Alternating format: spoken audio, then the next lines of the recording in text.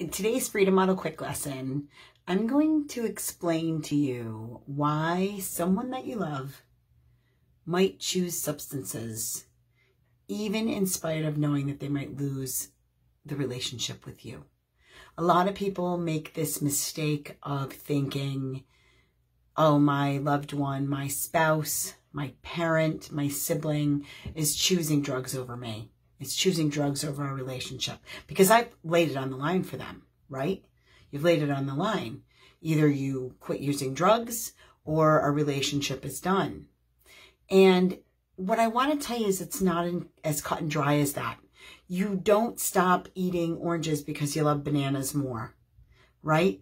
You might still love oranges. You might still want to have oranges once in a while, but you still want to have bananas. I mean, you can love both things. It's a false dichotomy.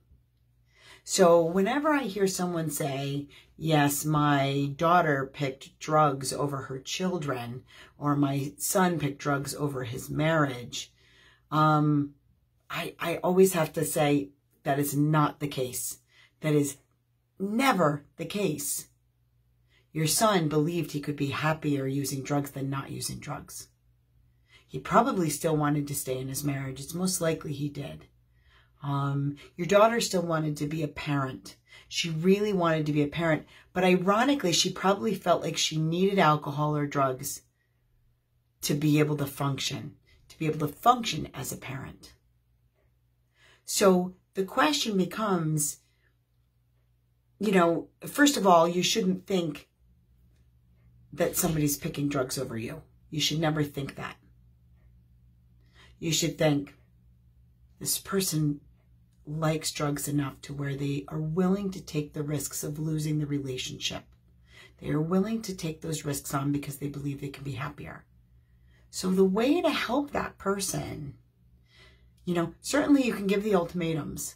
But if you're going to give an ultimatum to your loved one, you give it to them because you know in your own mind, I think I can be happier out of this relationship than I can be staying in it the way it is today. So if you're giving an ultimatum to try and change that person's behavior, it'll probably backfire on you. But if you're giving the ultimatum honestly, because you're saying to this person, I'm done. I don't want to live this way anymore with you, and I love you with all my heart, but I think I can be happier out of the relationship than I can be being with you the way you are today. That's fair. That's absolutely fair. But do not confuse the issue. Do not think this person is picking substances over me, because it's never that cut and dry. And that's my Freedom Model Quick Lesson for today.